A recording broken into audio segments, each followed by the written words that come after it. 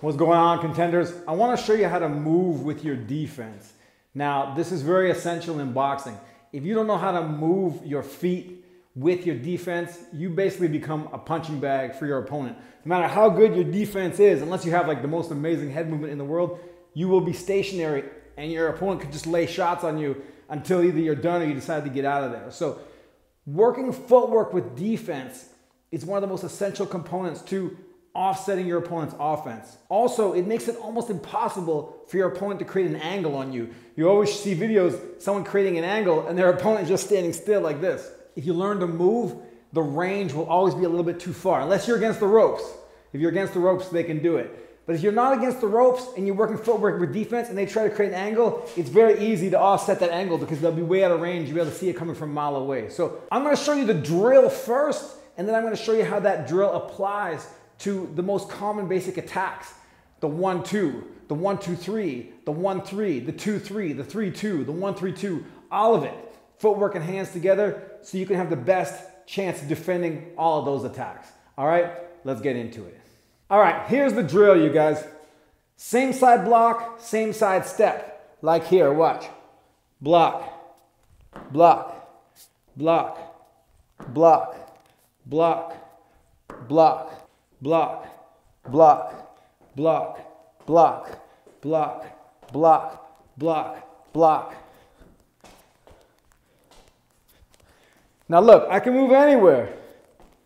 All right, I can move anywhere with this drill. This is to coordinate your hands and the feet. The beauty of this drill is it allows me to move with my defense in almost any direction. Someone is attacking me and I want to create an angle to the right, I can drift off. Somebody's attacking me, I want to create space, I can go back and then I can start to drift to the left. Each of these blocks is blocking a punch. I can go back and then drift to the right. I can even go forward, go back, go forward.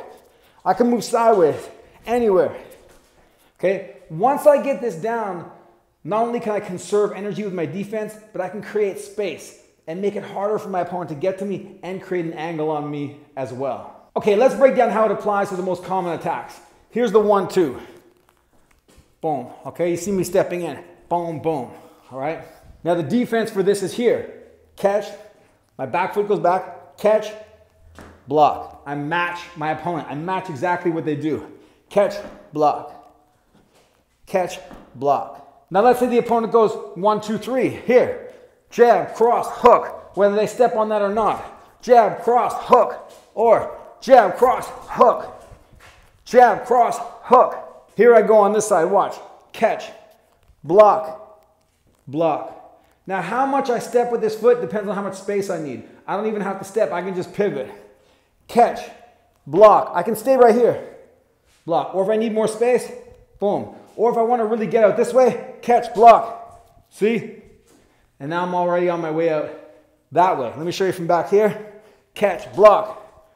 Boom, block, block the lead hook. This way I'm moving back. Even if I want to go out to the left, I can also work here. Catch, block, here. And now look, I faded away this way, away from that left hand by moving the feet this way. Watch, catch, block, here, catch, block.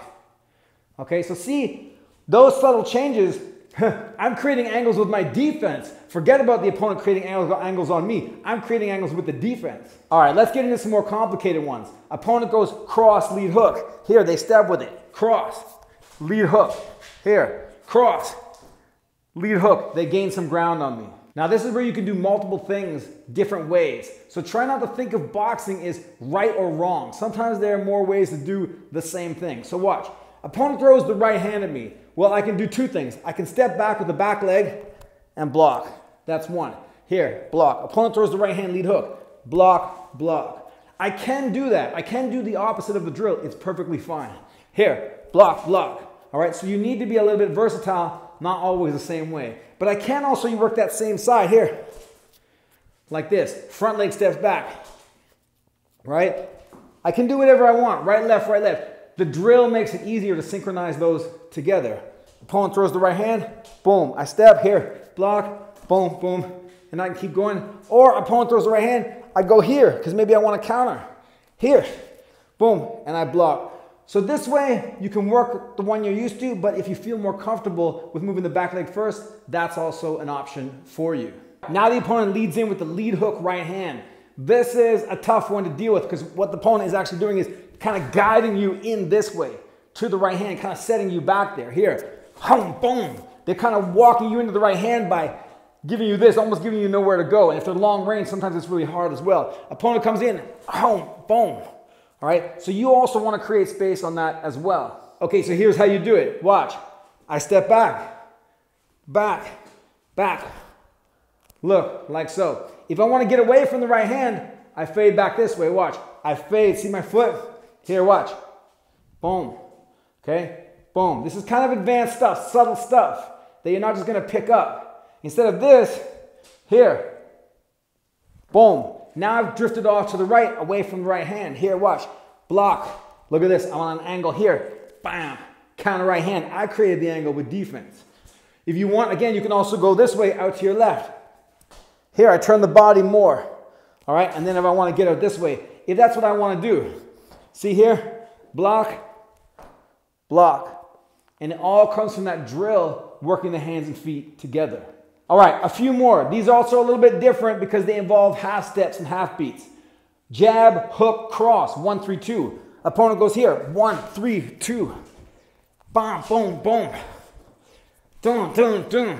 Okay, they're doubling up on that same side. Jab, hook, cross, and then setting me up. Okay, so that means I need two types of defense on the same side, and they may be advancing on me. So it looks like this. Block, I can use both feet. Block, pivot. Catch, pivot. See, I catch the jab here. And then I pivot. If I want to go fast, catch, pivot. Block the right hand. Here, catch, pivot. Catch, pivot, block. That's how I put all three together to block the 1, 3, 2. Now, I don't even have to pivot that foot if I don't want to. I can go here and just turn the body. As you get better with defense, your motions get smaller. It's not like this. You will just make little shoulder rolls, little motions with the upper body. But that's generally how you start to get the real feel for it. Catch, pivot. See both feet. Catch, pivot, block. Catch, pivot, block. And then I can keep going out if I want. All right, you guys, this is more lesson style. This stuff is essential to intermediate to advanced boxing. If you can't move your feet with your defense, you're going to become a heavy bag for anybody who can move better than you. This way, you create distance when the opponent attacks. You're able to create angles of your own, set up better counterattacks, and almost make it impossible for an opponent to create an angle on you, at least a meaningful angle, because even if they create an angle and they're way out there, easy to see that coming. It's basically almost just like you restarted again. So this kind of thing is really essential to your boxing, and it all starts with working that drill and getting the foundation down. There are exceptions and ways that you can break from it, so it's worth it to practice those too, and then you can go and work on the specific combos so you can deal with each one. All right, you guys, make sure to practice this stuff and check out precisionstriking.com. I got instructionals there to teach you to box from the ground up. In the meantime, keep your hands up, chin down, eyes on the prize. Peace.